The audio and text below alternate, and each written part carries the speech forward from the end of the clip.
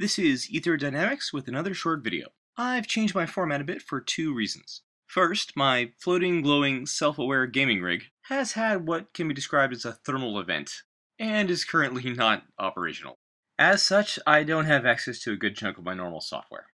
And second, I realized that I might have left some folks unfamiliar with my previous work kinda hanging with that last short video. So what better way to fix that than with another short video? But seriously, I found that this is the best way to answer common questions, rather than me just copying and pasting the same text into several threads. So after sifting through feedback in multiple discussion threads on the Nexus, Skyrim Workshop, YouTube, and Reddit, the number one question is still, can this new AI be implemented in all of Skyrim? After a lot of experimentation, I'm happy to say that the answer is yes. Making this change in a way that won't crash and burn with other mods is going to be tricky, but I believe I have a way around that.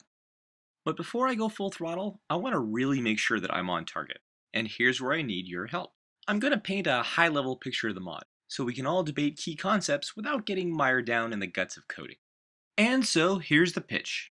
I think Skyrim would have a ton of added variety, challenge, and replay value if tactically aware, team-oriented NPCs were sprinkled throughout the game. The proposed mod would occasionally randomly add one or more NPCs to assist already existing enemies. This wouldn't happen in every encounter, but would change things up enough so the player would never know exactly what to expect. These new NPCs would have a mix and match of combat roles, such as tank, DPS melee, healer, offensive controller, etc., as well as specific perks, spells, and abilities to keep things fresh. This means that not every tank will have the same perks and combat style, and not every mage will have the same set of spells. Note that these roles can also randomly stack for the same NPC. So you might end up with a defensive controller tank or a DPS ranged beastmaster. Again, this is meant to maximize variety and smooth out the difficulty curve as the player experiments with new tactics.